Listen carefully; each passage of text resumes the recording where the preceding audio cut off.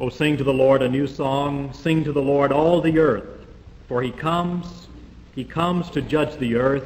He will judge the world with righteousness and the peoples with his truth. Let us pray. Great art thou, O Lord, and greatly to be praised.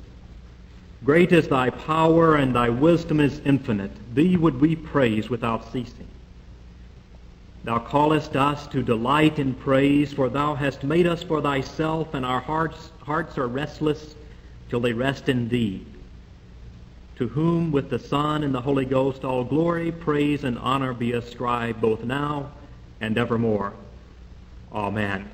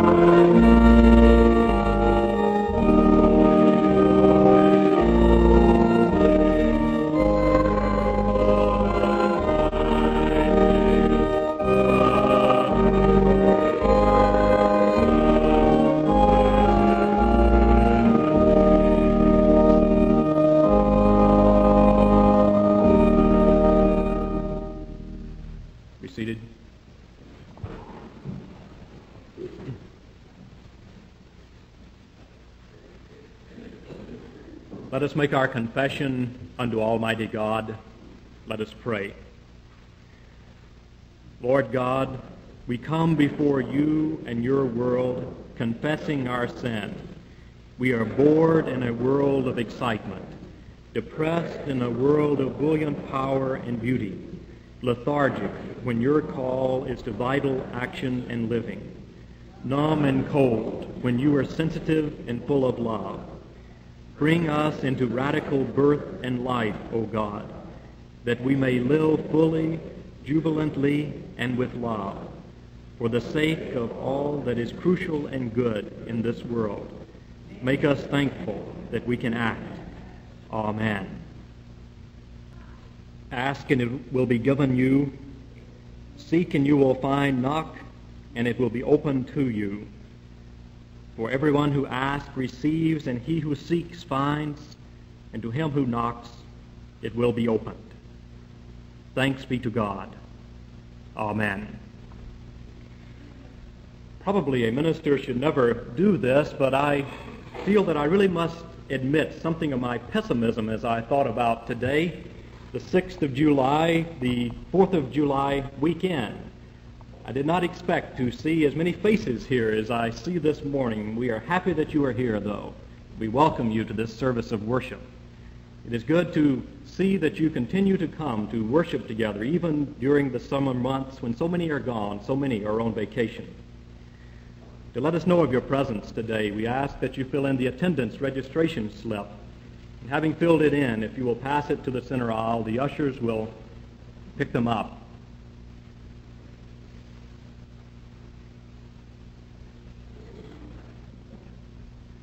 I would hope that as much as possible when you are on vacation, that wherever you are, you will make a point of attending the church at that place. It is an exciting experience to go to a different church, to see something of how their worship service is conducted. Last Sunday, my family and I worshiped at the First United Methodist Church in Vancouver, Washington, and it was an exciting experience for us to sit as part of the congregation in different surroundings with a different minister preaching and different people.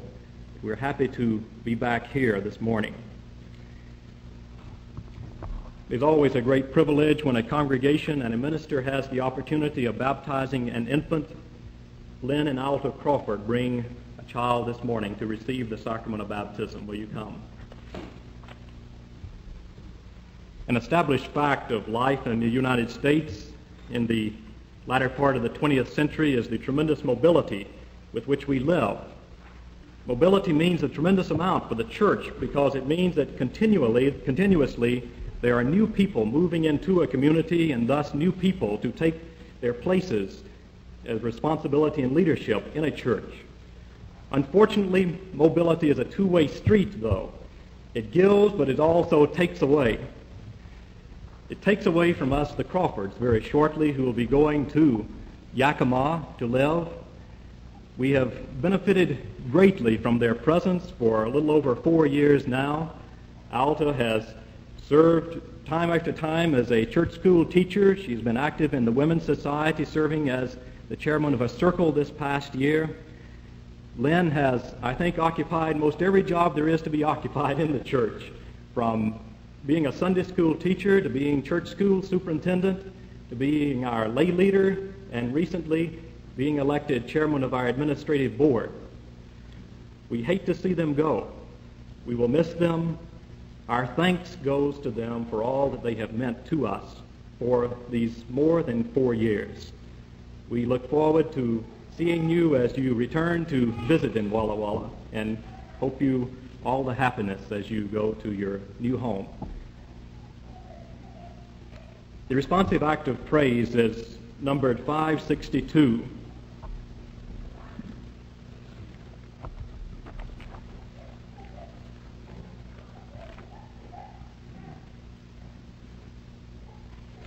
Entitled, "In Thee I Trust." Let us stand as we read responsively.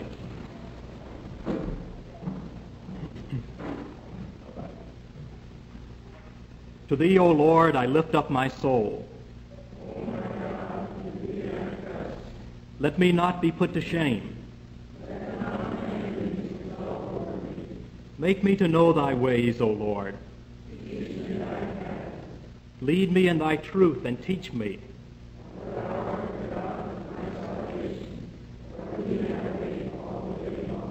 Be mindful of Thy mercy, O Lord, and of Thy steadfast love.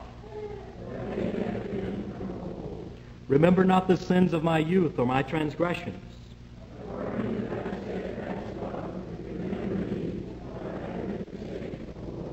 Good and upright is the Lord. He leads the humble in what is right. All the paths of the Lord are steadfast love and faithfulness.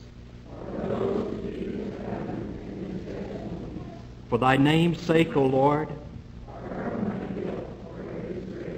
Who is the man that fears the Lord? The friendship of the Lord is for those who fear him. May integrity and uprightness preserve me.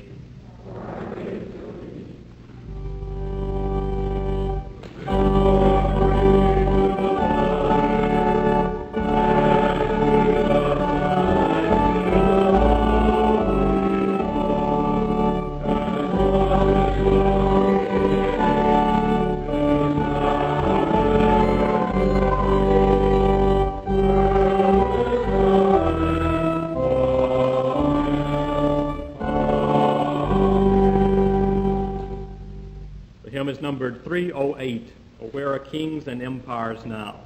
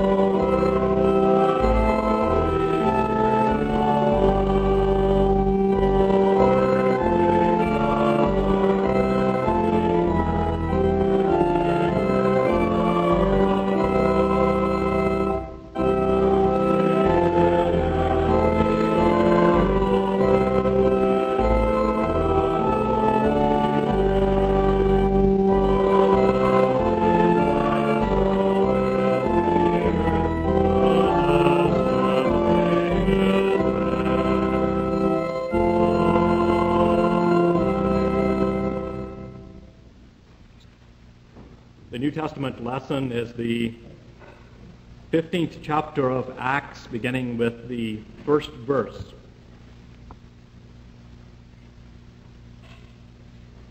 Some men came from Judea to Antioch and started teaching the brothers, "You cannot be saved unless you are circumcised, as the law of Moses requires." The apostles and the elders met together to consider this question, and after a long debate, Peter stood up and said, "My brothers, you know that a long time ago God chose me from among you to preach the message of good news to the Gentiles, so that they could hear and believe. And God, who knows the hearts of men, showed his approval of the Gentiles by giving the Holy Spirit to them, just as he had to us. He made no difference between us and them. He forgave them their sins because they believed. So then, why do you want to put God to the test now by laying a load on the backs of the believers, which neither our ancestors nor we ourselves were able to carry? No, we believe and are saved by the grace of the Lord Jesus, just as they are." Let us pray.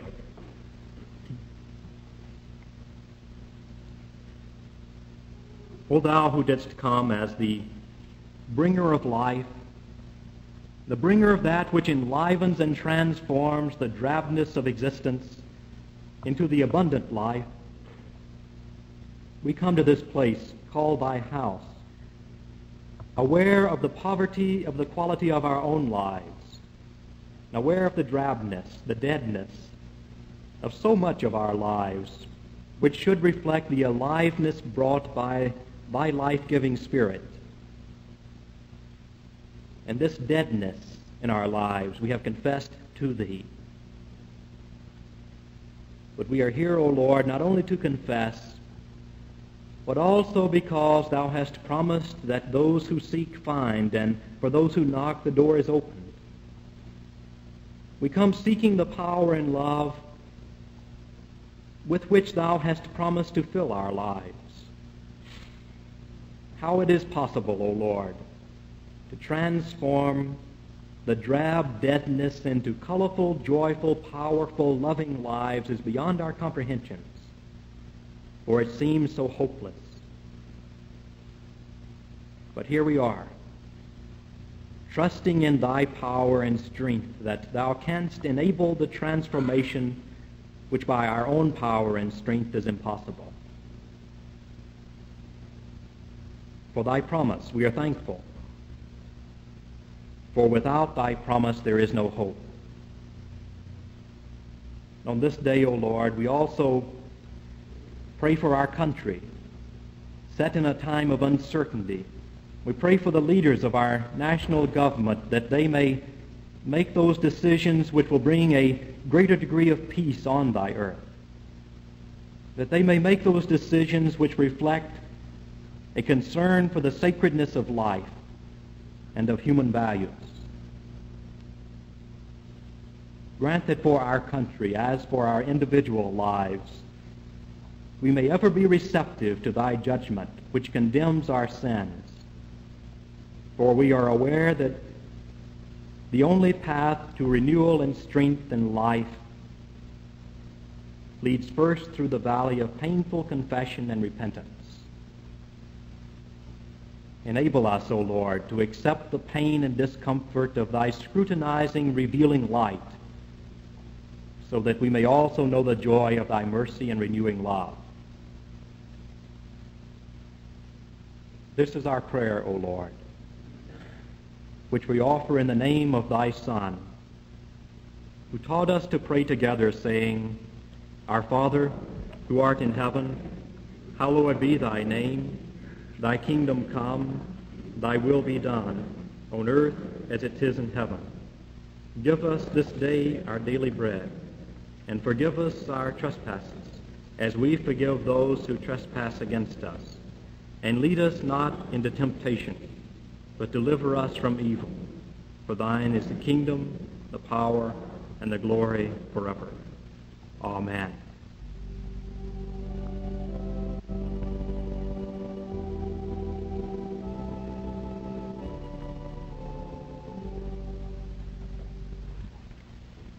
The hymn is number 297. Let us stand.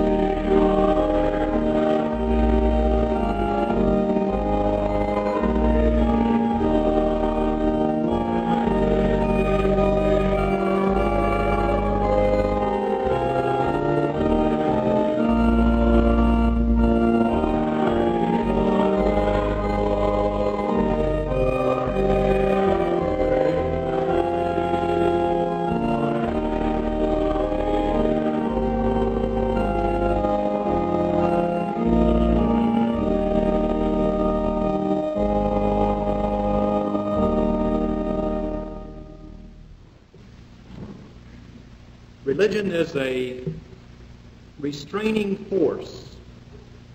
Man, being basically evil, needs to have the restraints which religion puts on him and on his actions. For if man were set loose to be himself, there would be chaos. The religious person, then, the person who does his duty, who accepts the burden of the restraints put upon him and his actions, the man who doesn't let himself go. This is a very interesting way of regarding religion and of regarding Christianity. The idea that man was created to be subject to some type of restraining system of rules and regulations, external laws. The idea then also that maybe if he does subject himself to these restraints, to these laws, that maybe in the end there will be a reward for him. The goal of his life then, that of ending up at the end without any black marks on his record. Negative religion. An interesting idea, especially interesting as it is compared to Jesus and what Jesus taught. Negative religion, interesting especially as it is compared with Jesus, the one who came so that we may have life and so that we may have it abundantly. In the face of this negative religion, a religion of external restraints, external burdens, we receive the crystal clear message of Jesus that he came to set man free from the restraints which would deny life to him. In fact, this is precisely how Jesus got into trouble in his life. Recall, as the Gospel of Mark reminds us, that Jesus didn't follow all the rules for fasting, as those religious leaders before him had done, as John the Baptist had done. But rather he and his disciples would have a gay time, not fasting, not putting on a long face with sadness, but enjoying life. And the religious leaders came up to him and criticized him of this. What are you doing? Not putting these restraints upon your actions. Recall on another occasion where Jesus on the Sabbath comes across a man with a paralyzed hand, a withered hand, and having concern for humanity and human values, Jesus heals the hand, makes it whole. Again, being criticized by the religious leaders, the Pharisees, the scribes. What are you doing performing this act of work on the Sabbath? Jesus not being restrained by all the external rules and laws and regulations, saying that he could not lift a finger on the Sabbath.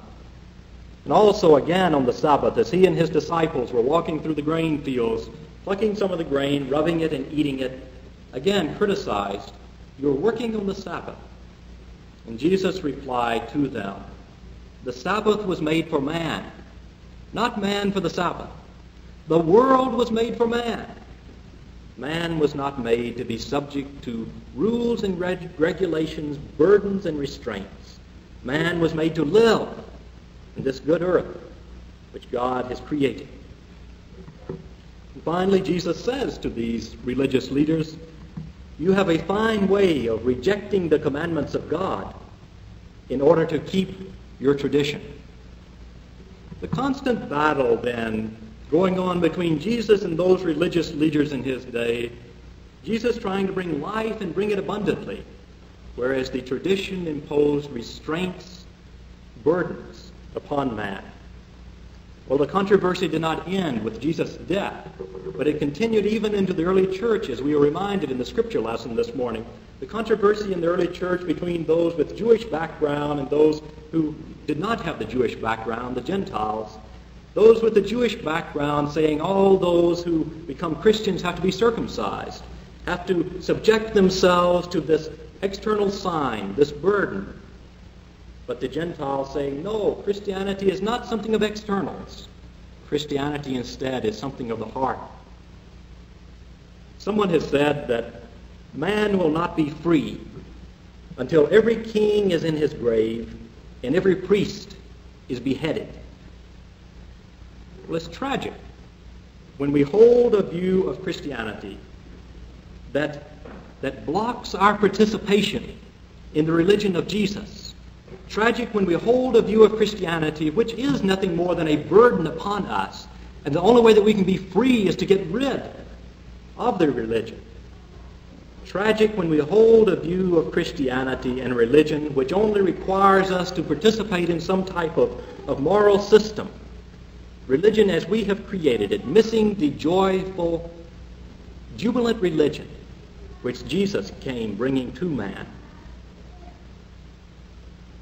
One time a man by the name of Wallstrom, something of an ingenious tinkerer, got hold of an old bomb sight.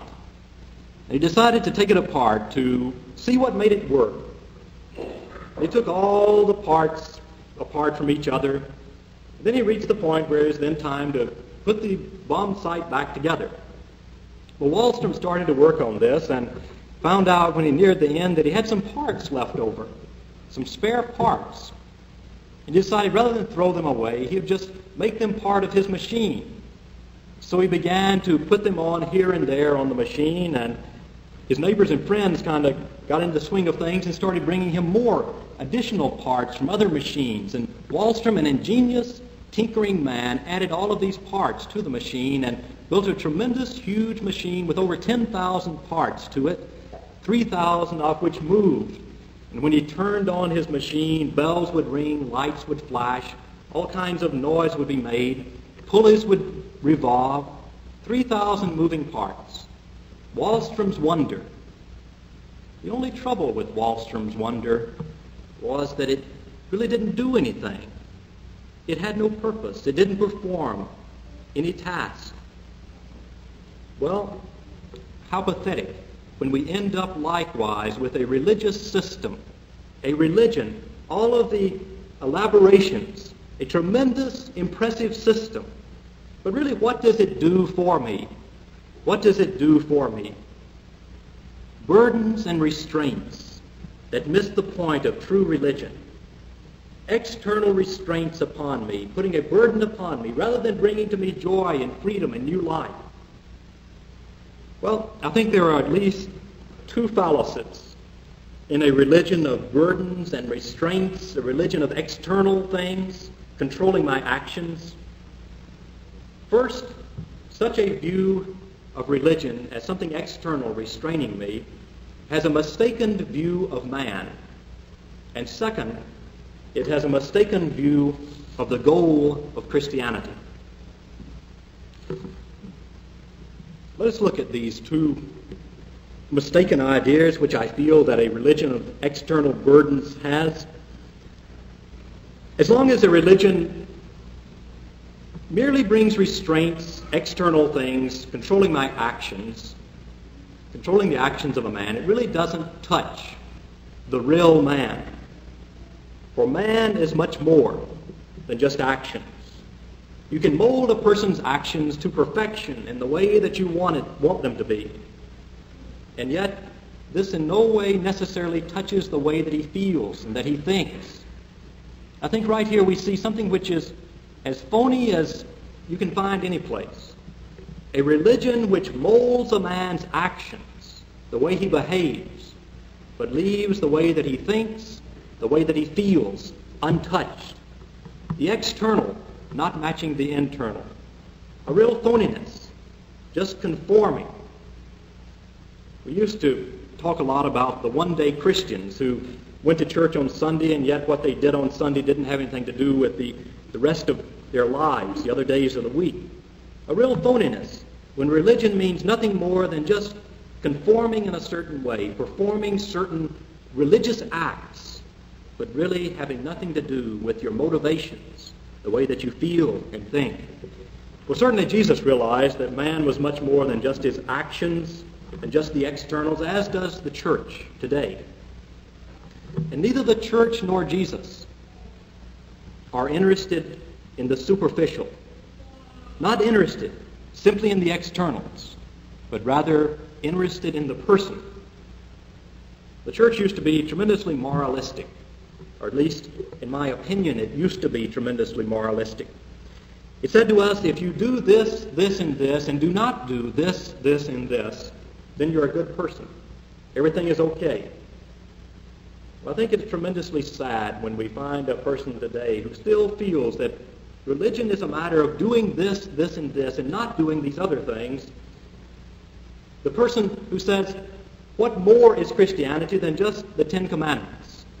If a person lives in the right manner, what more is there? Well, I feel that the church today is not moralistic, but rather I feel that the church recognizes the unique position which it occupies in society. For most every other organization and institution in society is concerned only with participation, concerned only that the person be part of it and do certain acts, help bring off certain projects. The church certainly, too, is interested in participation on the part of the individual, but it's also concerned with more than just participation, more than just the externals. It's concerned about the person. It's concerned about those things deep within the person. It's concerned about the heart. It's concerned about the feelings. It's concerned about the motivations. I think that the sermon on Sunday morning, when it is what it should be, is much more than just trying to get people to behave in certain ways. But rather, the sermon is one of the most private moments in a person's week.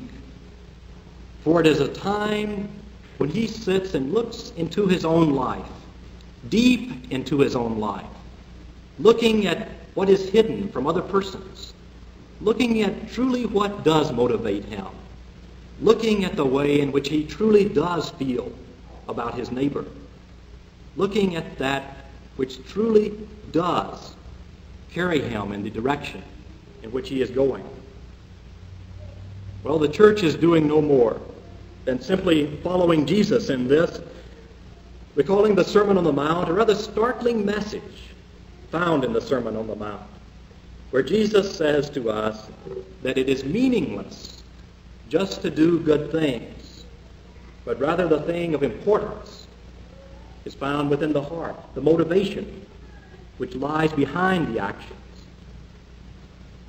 You see, the simple, profound truth is that God simply is not interested in making automatons, robots, out of us. If God was simply interested only in people acting in a certain way, he could have some way taken away our freedom of will, and thus he would have had no problems at all. But rather, God is interested in the motivations, in those things deep within the life of a person. We become so accustomed to judging by externals that it is tremendously reassuring to hear that God does not judge just by externals. Tremendously reassuring and yet awesome and frightening to know that God sees more, that God sees beyond the surface things. In the scripture lesson read this morning, we were reminded that God knows the hearts of men.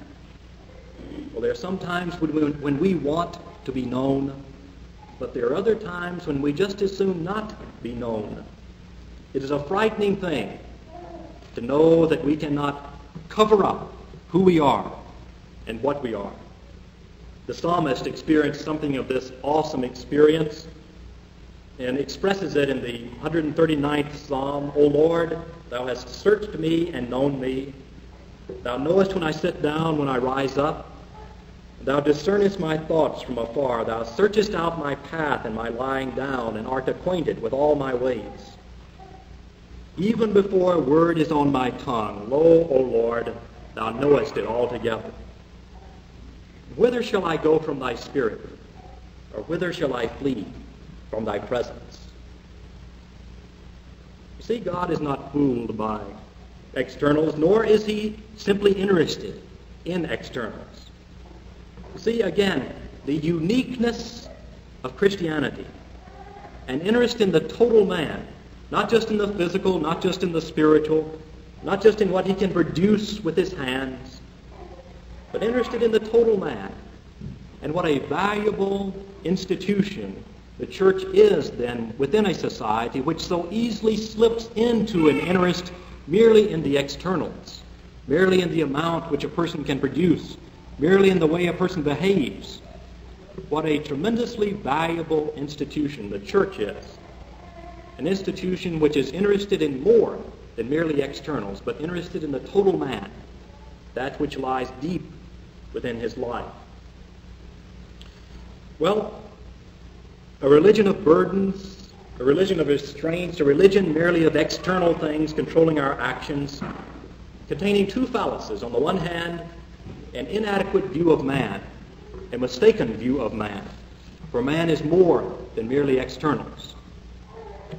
On the other hand, also a mistaken view of the goal of Christianity. I think we need to ask, what is our goal in Christianity? What are we after in Christianity? Why bother? What is our motivation for being part of the church, for attempting to be Christians? Well, for some, the motivation, undoubtedly, is simply the interest to impress people. The motivation, very much as you would find in a child who constantly looks to those persons about him for approval of his actions, for judgment of his actions, and he comes to know something of his own esteem by what other people say about him. So Christianity, based on the motivation of wanting approval of others. If Christianity is a matter merely of externals, then it lends itself to use in this way. We tend to fall into the trap of doing certain things in order to impress people, to make them think we are certain types of persons. For some, the motivation within Christianity is that of looking for some reward in the future, the old business of heaven and hell. Feeling that if you do certain things, that then you will eventually be rewarded. Again, if Christianity merely is a matter of externals, how easy to fall into this trap. The tendency to keep account of how you stand. I have not committed adultery, I have not killed, I have given to the poor, I have said my prayers, I have even led some battles in the area of civil and human rights. I have built up these credits. How happy I am that I will find favor in the eyes of God on that future day. I think that if our goal simply is approval or simply a matter of future reward, that Christianity for us remains nothing more than a burden, something which we endure for the sake of something else. We feel that if we do these things, if we endure through them, then we will eventually get our reward. But I feel that Christianity instead is something which is rewarding in itself. And until we are Christians simply for the joy it brings to us, I feel that in some way we're missing out. If Christianity for us is no more than a matter of externals, of restraints, of burdens, I feel that we have not yet sighted the true goal of our religion. I think we see something of the same in other areas of life. Many people would endure what they regard as the hardships of many days in a classroom for the sake of gaining a diploma or a degree. The burden, enduring the burden for the sake of some reward out there at the end. How pathetic. Rather than feeling that there is a joy in learning, how pathetic to work for the goal at the end rather than being motivated out of the desire to learn. You see, in life there are some things which we, however, do suffer through, feeling that they have to be done. That's the way that it is. But then there are other things which we do because they are rewarding in themselves. I think that it is very important for us to make up our minds which category Christianity fits into. Something that we endure, that we suffer through because it just has to be that way. Or something that we are a part of because it is rewarding in itself. Which category does Christianity fit into? Well, for many, I feel that Christianity has not yet become what it was intended to become. For I feel that it was intended to become something which is rewarding in itself, not a burden, not a matter of restraints, not a matter of externals, endured for the sake of something else.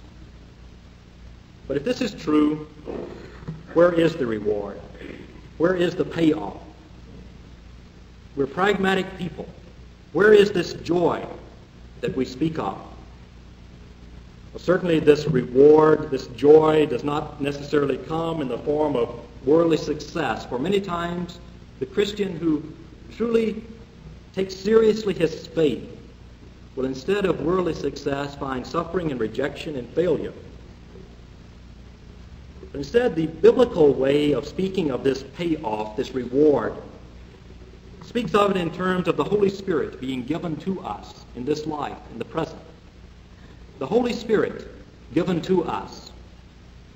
Well, I am less interested in precisely what the Holy Spirit is, and more interested instead of what does this Holy Spirit do for us? What practical difference does this make in our lives? Well, for many, the presence of the Holy Spirit, this gift from God, the practical difference, is found essentially in the world becoming a different place for them. Circumstances no longer have power to paralyze. Death no longer has power to strike fear. Wealth and influence no longer power to create insatiable desires. The promise given to us is that the world literally can become a different place for us, and that the burden of existence can be transformed into the joy of life. And yet, really, the world becoming different? Hardly. It's just that we began to see the world as God created it to be. It's just that we began to see the world as a place where man is to find fullness and joy.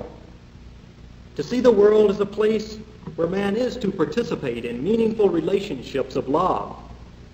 A place where man is to be born, to have a childhood, to work, to play, to grow old. All of which is good. The world is a place for the abundant enlivened life, regardless of the circumstances which surround us, rather than the world as a place for the hard, cruel, selfish battle to survive. The world actually becoming different. No, not really. A person just beginning to see the world as God created it, rather than seeing it as a loveless, joyless jungle of existence. This is what the Holy Spirit does. It gives us new sight. It gives us a new seeing. It gives us a new life. Well, it sounds trite. And yet what a difference it makes. For the person who begins to see differently, the world for him literally does become different.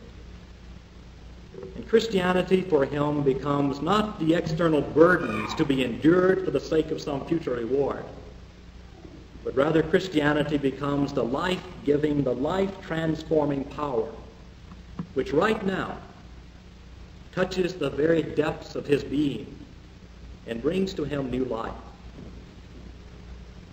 Christianity, so often a burden, a restraint, so often a matter of externals, not really touching the person, endured for the sake of approval, the approval of men or the approval of God. What a pity to transform Jesus into the bringer of burdens rather than seeing him as the bringer of life, the bringer of the abundant life.